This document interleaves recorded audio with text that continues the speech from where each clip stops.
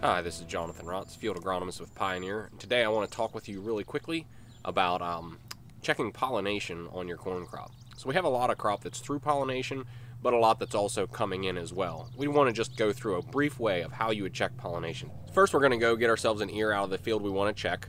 We're going to go ahead and we're going to carefully cut right down through that husk down to the ear, and we're going to remove that husk. We're going to be careful while we do this to try to not to rip a lot of silks off. So you want to probably do it somewhat in stages. But once we get that entire husk ripped off, again carefully, we pull that off, we'll give the ear a good shake. Now this would be an ear that has just started pollination. You can see that the base is pollinated, but anything that did not shake off of there has not pollinated yet. So we would want to check this. One note is that a pollen granule basically has to be on that silk for 24 hours before it's going to get to the place where it can pull off.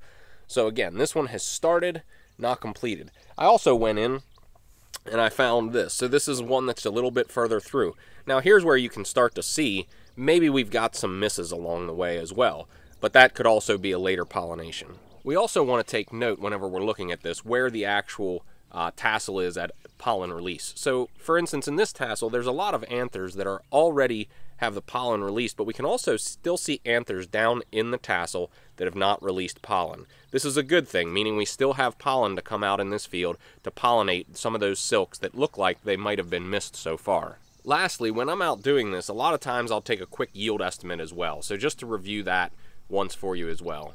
Remember, when we're doing a yield estimate, we're going to count the rows around and the rows long on that ear. We want to do this a couple of times to make sure that we've got a good average. But then we multiply the rows around by the rows long by the number of plants that we have in a confirmed population. So taking, for instance, in this field, since it's 30 inches, 17.5 feet, counting our population, that population times the rows around times the kernel length, and then we're going to divide all of that by 90,000, since there's 90,000 kernels in a bushel. That'll give you a rough yield estimate of what your crop is looking at right now. Again, I'm Jonathan Rotz with Pioneer. Thanks for your time and attention today, and I hope this is helpful. That concludes this Pioneer Growing Point Agronomy video podcast. Visit our page on pioneer.com and follow us on Twitter and Facebook for more agronomy insights.